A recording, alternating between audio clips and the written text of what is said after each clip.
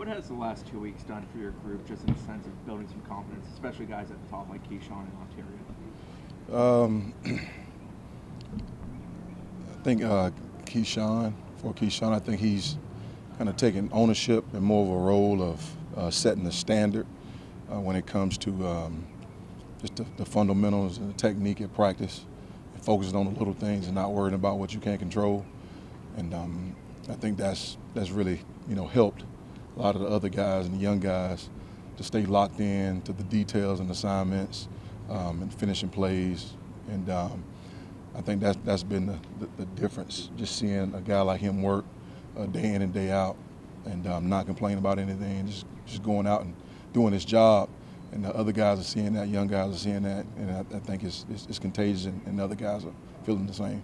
Coach Dillingham talked some about maybe the frustration over the work being in, not showing up on Saturday, kind of the results not matching the work that's going in. I guess how big do you think Saturday was for kind of flipping that?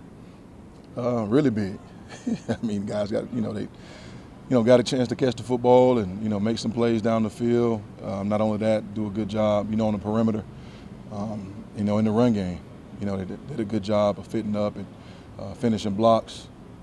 Like I said, getting the opportunity to make some plays down the field, and I thought that was really big for those guys, and it was helping build the confidence. Seeing the results from the hard work that they put in the past couple of weeks. For a true freshman, how good is Malik McClain at doing that, perimeter blocking and getting upfield and taking on safeties? He's done a really good job as far as knowing who to block, fitting up on guys. Still some technical stuff that we got to work on. Having tight hands, getting his hands inside, restarting his feet. But for us, he was a downfield blocker of the week. So he's done a good job with that, and he's taking ownership in it. He knows if you don't block, you don't play. And he wants his game to be, not just one-dimensional guy. He wants to be a all-around wide receiver. And he's starting to show that. The leadership you're talking about from Keyshawn, how important is this? Isn't a group that's got a lot of upperclassmen, right. A bunch of guys that moved on for different reasons. So you don't have a lot of older guys. Right. So how important is that? I think it's been very important. Because just as a former player, you needed that leadership from older guys. Had E.G. Green and Andre Cooper that was here, Wayne Messam, those guys. And, that was a plus and a bonus for me to have, those type of guys to lead. And I feel like, Keyshawn, not only does he talk about it, but he goes out and he shows it as well. And, I just told him that was very important for other guys to see him, no matter if you feel like it or you don't feel like it. You set a standard, you set the bar on how things should go, when it comes to the operation, the daily routine, and how you work and how you lead a group.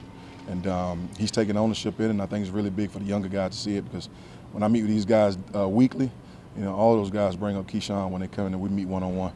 It's amazing how everybody brings up Keyshawn, in the meeting that we have together one-on-one, and I think that speaks volumes for Keyshawn.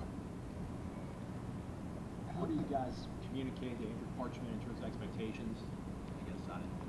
Yeah, it's just a daily or weekly when I meet with AP. Just the expectations of him is just being a detailed football player, finishing plays, and there's a standard, that we live by, So every week, we sit down and we talk about, hey, this is what you need to focus on this week. If you want the opportunity to contribute to the team, and I think just weekly, continue to communicate with him and helping him grow. It's been a slow process, but he's coming along. Is that something that he can, at the halfway point of the season, will the urgency be more on him? Do you think he'll maybe embrace the messaging more? Is it an opportunity for him now to really make an impact? Yeah, well, if you've seen other guys going out there making plays, that should light a fire up under you, and wanting to go out and do the same thing to help the ball club, so I think it has. We'll see, the rest of the week and next week.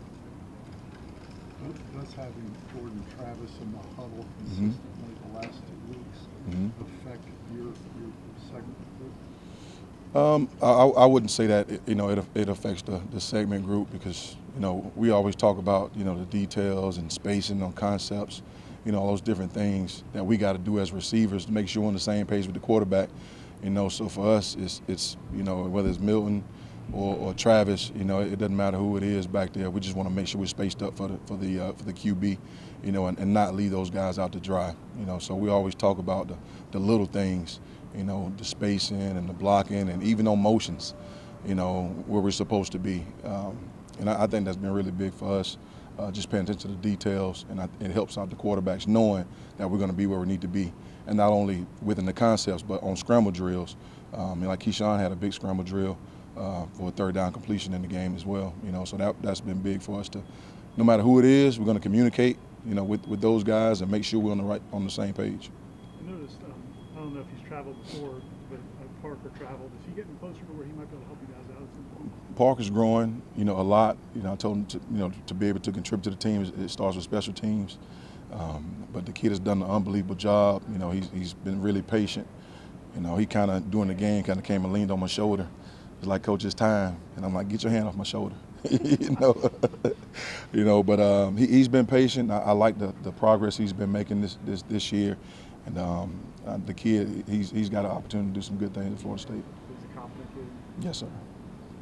Is it hard to judge a walk-on like during practice? Can you tell if a walk-on is someone that you guys can maybe depend on in a game situation? Well, I mean, just early on when you get a walk-on, you can tell by his movement, you know, the change of direction, you know, ball skills, you know, those different things. And then you look at, you know, how well does the guy study? Does he take mental reps when he's not going? You know, so you put those guys in those situations that you know he didn't get the reps. You know, he didn't get the reps of walkthrough, but let me throw him out there to see if he was paying attention. You know, and Parker's been one of those guys that's been paying attention.